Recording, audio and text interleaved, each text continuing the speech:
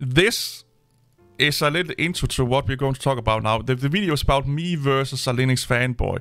And I was doing a reaction video by request to a Brody Robertson video. I like Brody Robertson. I don't have anything against him. He's a cool dude. He's an amazing dude. Most of the video is, or well, not most, but a big part of that reaction video is me basically just going mental over the way that he looks at the Arch Linux community versus everyone else. Like, that is not toxic, and you would see that in the video. You know, because the rest of the video is basically just me, you know, minor disagreeing, agreeing, you know, it's not really that, yeah, good ideas, good points, not so good points, you know, my counterpoints. But this here showcase why there is a problem within the Linux community, but also the Arch Linux community. So I thought it would be better to just take that out of the video and just be like me versus an Arch Linux fanboy. So anyway, I would just, you know, I'll go to the reaction of it. Of being a fairly hostile community. No. And from the outside, I can kind of understand why. Then there's no excuse. Don't give me excuses. Stop it. You cannot say, yeah, from the outside, if it looks like it, it is like it. If you're looking into a fucking door and two penguins humping each other, well, but Joe, maybe we should not go in there because it looks like two penguins is having sex. But it's not like that. Well, they are humping each other. They are probably having sex, okay? If it looks like it, it is like it. You're just trying to be defensive here a little bit. But a lot of that hostility comes from people asking really bad questions. No, there's only stupid answers. There are no bad questions, only stupid answers. Oh, sorry, there's no stupid questions, there's only stupid answers. Here's the thing, no matter how fucking simple it is, how do I turn on my computer? That's not a stupid fucking question, because there are people not knowing that it's their first computer. You know, there are people not knowing the simplest basic things in life. Yes, is it a failure in their teaching that they got previously? Yeah, of course. Someone have failed them at some point in their life if they don't know the simple thing. They are asking you because they don't know. Even though if it's simple, you should not have that attitude. It's a toxic. It's like, oh, if you're not as knowledgeable as me, how dare you talk to me? I am above you. You're beneath me. If people are asking stupid questions, you answer them as you would anyone else. And if they act stupid and don't want to listen, as he said previously, if they don't want to listen, they don't want to take feedback, they don't want to do the work to learn what they need to learn, now we can start to talk about they should go anywhere else, that this is not for them. But there are a lot of people. I have had people all through my life on the internet in different kind of communities where like, and this is, again, this is not uncommon, but hey, whatever who they are talking to, I'm really sorry, and I may sound stupid, but how do I do this? And then it's a really, really simple thing. And if you just like, hey, have you never been taught that, or have you never heard that before, or have you never experienced that before? No, I have, and they say, no, I haven't. Well, then you explain it to them. And if they then like, well, are you sure? And I can't be, and nah, I don't really want to read that article, or I really don't want to, you know, watch that 10-second video. Now you can start and criticize them. But there are people that don't know how to boil an egg. There are people that don't know how to turn on a computer. That's not their fault. They have been let down at some point in their computer life. Someone have let them down, or they're just so new that they don't know. So let's say you have an application crash. Let's say Kden Live, for example, is crashing. But you go and ask about this, and you don't provide system logs, system specifications. Yeah, then you say it. Hey, Kden Live is crashing. Okay, what system are you on? What distribution are you on? Can we get log file dumps? And if they don't know how to do that, you explain to them how to do it. If they don't want to do that, now you tell them to fuck off. The version of the application, the desktop environment you're running, or anything else which might be relevant to the crash actually happening. You're just asking the question, and people are sort of expected to help you. But without the information, no one can help you. And yes, some people might respond in a fairly hostile way, but if you... And this should not, again, this should say, hey, we can't help you. Or just ask, okay, What system are you running? What version is the software?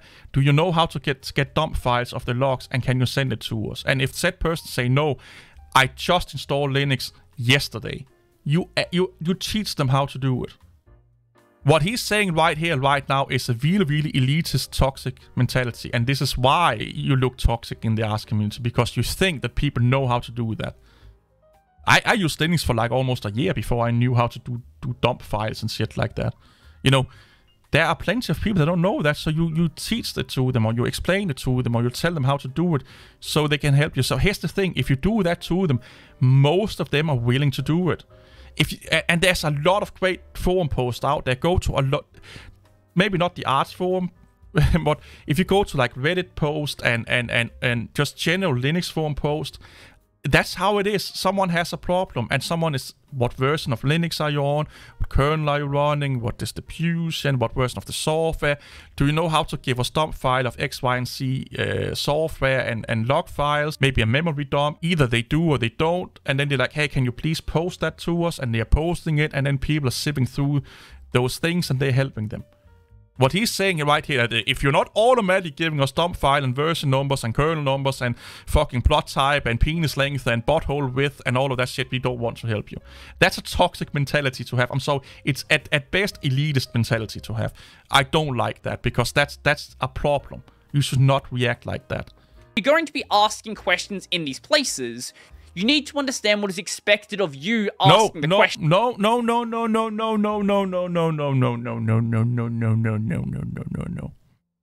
I am a mechanic, little Brody. If I took you and I force feed your fucking face into an engine and I want you to fix something on it, you will ask me some simple, stupid question that every fucking guy that knows just a little bit about cars will understand. So should I then be like, hey, you want to learn about cars?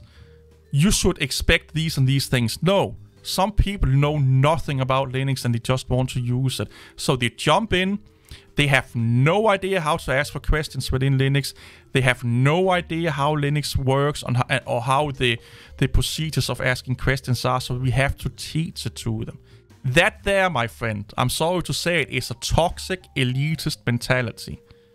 Get on my level or get the fuck out of here. If you are on my level, if you've done your homework, if you know what's expected of you, I will help you. No, that's not how it works. Sorry, it's a lower form of intelligent mentality to have. It just shows how little insight people have into other people's life if you think like that. It shows how little empathy you have towards other people. You have been in that situation yourself before. You cannot think like that. If someone asks a stupid question, you ask questions back. Do you know this? Can you give us this? Can you do that for us? So they know what to do. Because if they knew that, they will not be asking that question a lot of times. It really angers me. Like, I'm really getting angry over that. This is an exchange. It's not just you getting something for free. Or there's some... It is. It is. It is. If I need help, I need you to turn on the phone for me. I go up to you, hey Brody, can you help me turn on the phone? It's a fucking stupid question. And he's like, why don't you know that? Why the fuck don't you know how to turn on the phone? Well, the salesperson that I bought it from didn't show it to me. And I totally forgot to ask about it. And I'm lost. Can you please help me turn it off? Then I should not owe you anything. You can say like, what do I get out of it? If I help you, what do I get out of it? And if you have that attitude, I will go and ask someone else, to be honest. You should not expect to get anything back if you want to help you. If you really want to help, this is really pissing me off, to be honest. I'm sorry. I like Brody, but this is pissing me off. If you really want to help people, you should not expect anything back. Because then you're not helping people. You are helping yourself. You're building up favors and good, favors and good points you can then withdraw back from other people. No. And the same in forums and Reddit posts and stuff like that. People in there should be there because they want to help people. Not because, oh, if I help you, I get something back. Or I will only help you if you read the documents. No, then you're doing it for your own gratification. For your own masturbating ego. I can't, like, maybe it's because I work with people. Like, I have people that I am physically teaching stuff at my current job. You know, I have people that are not too smart, to be honest, that I help out doing work-related stuff. And I can't be like, okay, I know more than you, so if I help you and you ask me a question, well, at least you know as much as I do, right? You know how to operate that machine because I do. Well, no, that's why I'm asking you. Well, if I help you show you how to work this machine, what are you going to do for me then? That's not how the world works. If you want to be a helpful teaching guy, you don't do it with any expectation of getting anything back other than the satisfaction and the chemicals, endorphins and what the fuck it's called in your body from being a good person helping people. It's a really toxic mentality that, well, it's a give and take thing, you know. If I help you, you have to do something back. Then you're not helping. Some people who are just asking questions simply in the wrong location. Say ask... Then educate them, for fuck's sake. Like I said, some people are not smart. Some people have a really, really low IQ, okay? Some people don't know how forums works. Some people don't know how to navigate the help system. So yeah, they will ask questions in the wrong place. Then you politely tell them to not do it, okay? You don't get angry. You don't become toxic. This is a good example why people think the arts community is toxic. It's this mentality here. It drives me up the fucking wall. /Linux, for example. This is not a support subreddit. If you want to go and get support, somewhere like Linux Questions is a much better place. Explain it to them. And on that note, thou shalt use the knowledge base and search. In most cases, your question or problem has already been addressed. Try to find the answers that are already out there before asking someone to provide a new one. He's not a teacher. I'm sorry to say it, he's not a teacher. He don't know how to educate. He don't know how to teach. Sometimes, most times when people are asking questions, what they are asking is for you to be their Google guy. I'm sorry to say this again, but not meant disrespectful, but I do laugh about it. But there are people that still don't know how to search for problems, solutions with Google or in a forum section and stuff like that. If you encounter someone asking a question in the wrong place or asking a question to something that have already been answered, you link the thread to said answer. If you know, because he must know that someone had asked it before and answered, well, it takes you almost as long to just post a link into that thread than explaining to them how fucking stupid they are and they should fucking go do their own research and search it themselves. You just be like, bum, look here. We are not in the 90s anymore. Nowadays, we have these incredibly powerful search engines. Yeah, you explain to them how they work then. Learn how they work, learn how to search well, and you'll find that a lot of the questions you've been asking... But how should they learn it if nobody wants to teach it to them? It's a really simple question. They may not know how to use them, and if you don't want to show it to them or help them with it, how the fuck are they going to learn it? Have already been answered, especially when it's about a fairly popular system. Let's say you're having problems with like hybrid graphics with NVIDIA, or maybe you want to go and do something. Yeah, but that person could not know that. They could be new to Linux or new to the system. They don't have your knowledge. Oh, people, you now see why I say that the Linux community is toxic, because a lot of people are like him. With a GNOME tool on Ubuntu, or maybe something about Linux gaming not working the way that it should be. A lot. Yeah, of course. There could be. Oh my god. If this is how he approached people in forums and stuff like that, yeah, he looked toxic. A lot of the questions you're gonna have, someone has asked, and they've probably been asked like 10 or 20 times. If you're a live streamer. He's sounding like DSP now. If you're a live streamer, this is a really good example. If you're a live streamer, you will be asked the same fucking question 10,000 times. Trust me.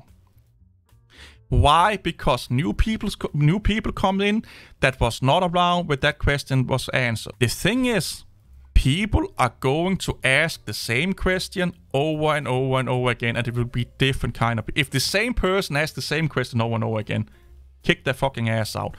But if different people are asking already answered questions, it's not on them. Either the system is not good enough to give people the or easy enough for people to find answers, or they just don't know how to search for it. So again, like I said before, you teach them how to help themselves. You know the saying, give a man a fish and you feed him for a day. Teach a man how to fish and you teach them, you feed him for a lifetime. He's the guy that's like, I know how to fish, you should be knowing it also. If you're asking me fishing questions, you should be knowing how to... How dare you come ask me how to fish? You should already be knowing that if you want to fish. But if you are doing something a bit more obscure, let's say you're doing what I... Again, it's beneath my intelligence. I'm sorry, but oh my god, he looks stupid right now. This is like a really low intelligence way of looking at this ad. And really elitist. I do, and you're looking at like random Linux software that maybe 10 people in the world have ever used. Maybe then it might be a good idea to ask a question. No, oh. Again, I have been dealing with teaching people for doing job related. I'm not been a teacher or an educator, but I always had like apprentices under me, and I have managed a small group of people. I think we call it a team leader. A lot of times at my jobs, I end up being kind of like a team leader. So I have been dealing with educating or teaching people in both with technologies and in work-related situations. And if everyone had this mentality here, nobody will learn anything. Yes, you will get the most stupid question sometimes. You know what? You don't know their situation. You don't know what they have to deal with. You don't know their mental capacity. This has been a long-ass video. See you all later. Bye-bye.